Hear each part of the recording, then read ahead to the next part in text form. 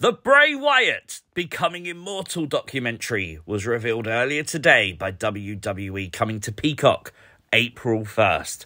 This is a behind-the-scenes look at Wyndham Rotunda that we've never seen before. I am so excited for this, but I guarantee a lot of tissues will be used that day. Fans were quick to spot in the trailer of this a new version of The Fiend that we've never seen before. We don't know if this was something that's just never been used or something Bray intended to return in.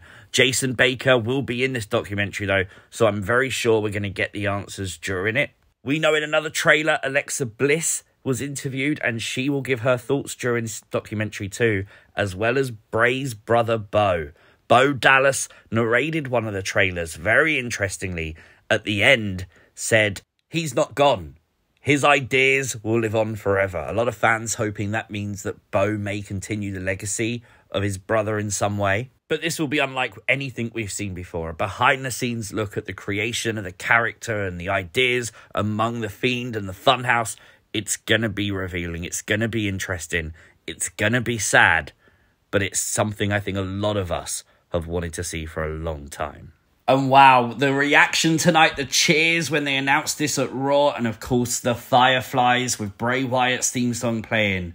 Just absolute scenes that I love to see. This is things you might have missed from WWE Raw. Make sure you hit the like button, and if you are new to the channel, hit the subscribe button too. CM Punk was shown on screen today, obviously doing his workout, doing his recovery on his path back to WWE. He actually said WrestleMania is in Philly. The first four letters of Philly is Phil. Therefore, you can't have WrestleMania in Philly without him. And Raw is in Chicago next week, and so will CM Punk be. CM Punk returns to Raw, but there was something in this promo that's got everybody talking, and it's the fact CM Punk is wearing an Avengers t-shirt. This is big because a lot of people have likened the Cody Bloodline story to the Avengers Endgame.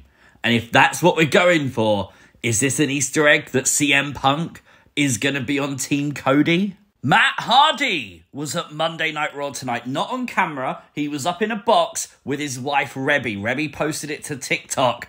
Very interesting, because there's a lot of news about his AEW contract coming up. Is Matt Hardy ready to return to WWE? Jimmy and Jey face to face is what kicked off Monday Night Raw this week. Love the fact that someone had a cool Rikishi sign front and center of this. But nonetheless, this was epic. Jimmy Uso would take credit for the biggest moment in Jey's career. Jey would fire back saying, no, the biggest moment in my career will be having my dream match against my brother at WrestleMania. Things looked bleak for Jey as Solo and Jimmy started the attack until Cody Rhodes would come out and make the save.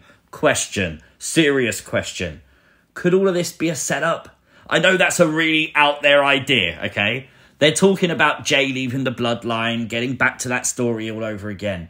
Is it possible that all of this was done to eventually screw Cody in his rematch again? Jey turning on Cody? Is that a possibility? Well, Cody arrived at the arena tonight with his dog Pharaoh wearing Rock is a cat. I love that the dog is firing back on the Rock. Brilliant. And Cody would fire back in the ring as well. Cody Rhodes responding to the Rock tonight, even going as far as to say he doesn't know at WrestleMania if he'll finish his story. But this is Cody Rhodes. Cody Rhodes obviously was ready to turn everything around until Paul Heyman would emerge with a deal for Cody Rhodes. He said that the tribal chief is a man of his word. And on Friday Night Smackdown, when Cody and Roman go face to face, Roman will show up alone if Cody shows up alone. Cody would make the deal, but look at the smirk on Paul Heyman's face. This has to be some kind of trap. Now, is Roman not a man of his word? Is the Bloodline going to show up? Is someone who's currently not in the Bloodline about to show up on SmackDown? Oh my God, poor Cody. Following last week when Candice would have a go at Maxine Dupree, it was Candice and Indy in tag action against Kaden and Katana tonight. And Candice, well, Katana Chance got injured. She hurt her knee, I'm sure that's a work. But the referee was checking on her. And of course, Candice LeRae would take advantage, jumping straight in to attack Katana and get the submission tap-out victory. on an injured Katana Chance. The huge talking point here, though, is Indy Hartwell. Indy did not look happy about this. Indy did not look like she agreed with the decisions Candice made. Sami and Gunther, they signed the contract tonight. The IC title match at Mania is official. It won't be a triple threat. We saw Chad backstage with Sami Zayn. Sami using this segment to kind of establish what it means to him, talking about how he's got kids that cry when he doesn't win as well. Gunther also agreed with Chad Gable. Sami Zayn cannot beat him at WrestleMania. Sami was very fired up and walked away. I love this transition, by the way. Sami walking to the back. The camera followed him all the way through gorilla position till we found Regeneration X, I suppose. And then, of course, we'd have Awesome Truth make their entrance, still with the same camera. Very cool, although Miz rapping, not so much cool. Awesome Truth would go on to defeat Indashit. Obviously, that means Miz and R-Truth qualify for the ladder match at WrestleMania. The Creed brothers emerged tonight with a brand new theme song. I've got to admit, I wasn't a fan of it. It did feel very bland. I love their new logo, like the Olympic torch and everything. It looks really, really class.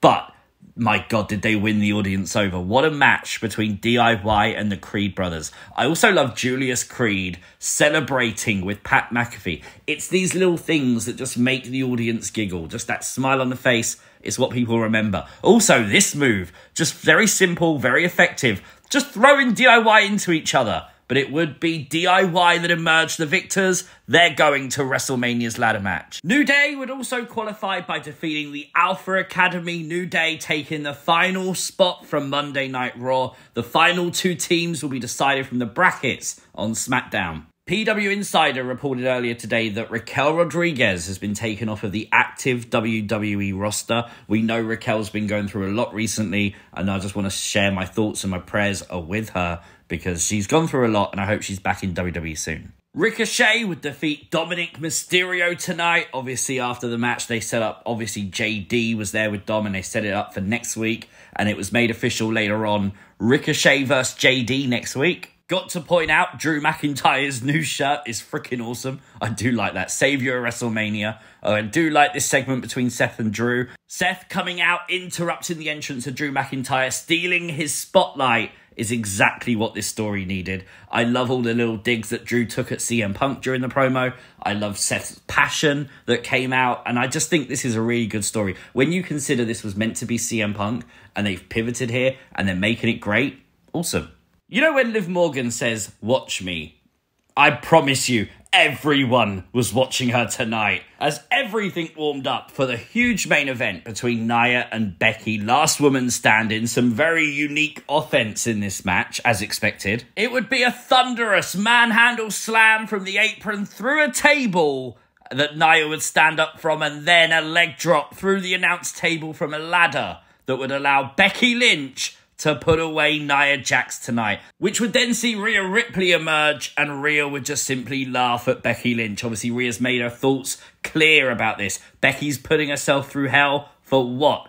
Becky, though, getting straight into the face of Rhea, despite the war she just went through. Very fun Raw. I thoroughly enjoyed it. I think the Creeds versus DIY was match of the night for me. Very fun indeed. 8 out of 10. Let me know your thoughts in the comment section down below. Subscribe to the channel if you are new. Hit the notification bell, like the video, share the video, and I'll catch you next time. Peace!